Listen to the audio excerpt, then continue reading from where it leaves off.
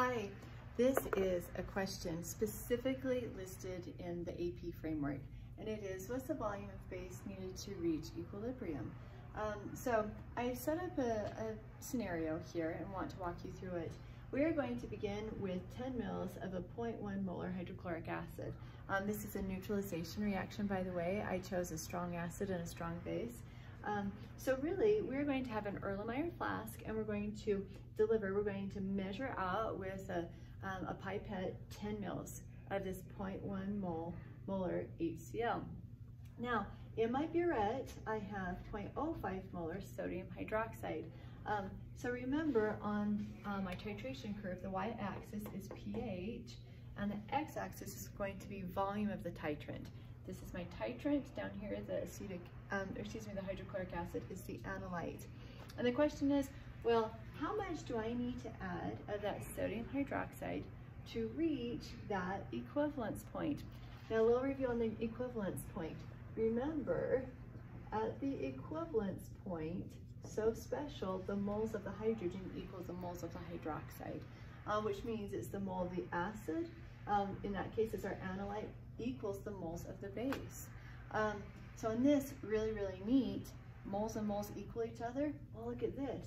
If I have molarity and volume of hydrochloric acid, I can find the moles.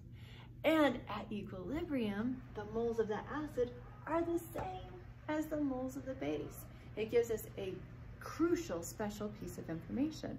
And once I know the moles of the base, because I have molarity, easy, we can find volume. So let's walk this out. Again, knowing it's equilibrium, because I can find moles right here, I know the moles of the acid equal the moles of the base. Actually, I get two pieces of information. Let's do that.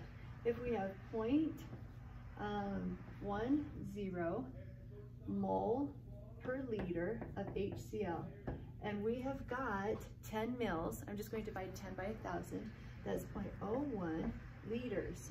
That will give us liters canceling, and 0.001 moles of HCl. So that's how many moles of HCl I have in here. Now when I add exactly the same amount of moles of sodium hydroxide, that is the equilibrium. That's our special pH when moles of hydrogen equal moles of hydroxide. So yeah, I found the moles of HCl, but by definition at equivalence point, that also equals the moles of the base, of the NaOH. Awesome. Now be careful, this is a 1-to-1 molar ratio when you do the reaction. If we had like a 1-to-2, maybe we were doing like a calcium hydroxide, then you would have to be careful that you would, for every 1 calcium hydroxide, you'd have 2 of the hydrochloric acids react.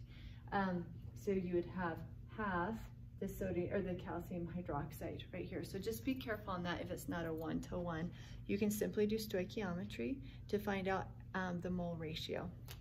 Okay, most 99% of what you'll be given though will be a 1-to-1 mole ratio. Okay, so we found the moles of the sodium hydroxide. Remember, the drive on this is to find mils. I want to find volume. Well, let's take those moles, beautiful moles that we found, 0.001 moles of that sodium hydroxide. It's really the moles of the hydroxide that we're interested in. Since that's reacting, the sodium would be a spectator ion. And now I can take the molarity, 0.05 moles for every 1 liter. Now I want this in mils. They asked for mils, so 1 liter has 1,000 mils. When we do that math, 0.001 divided by 0.05 times 1,000, 20 mils. So that tells me right here at this point, we will deliver 20 mils. There will be 20 mils that we add to that. Kind of cool. Now, this could go in reverse. You could know the volume that you deliver. Maybe you had an indicator in here. It changes color. You stop. You take the volume of the base times the molarity. That will give you moles. The moles here equal the moles down here, and then you just take the moles of the acid, because it has to be the same as the moles of the base, right? When we're at equilibrium, simply divide it by the volume, and you just found concentration. The key on this is right here, is that the moles of the acid equal the moles of the base. The moles of the hydrogen, very technically, equal the moles of the hydroxide.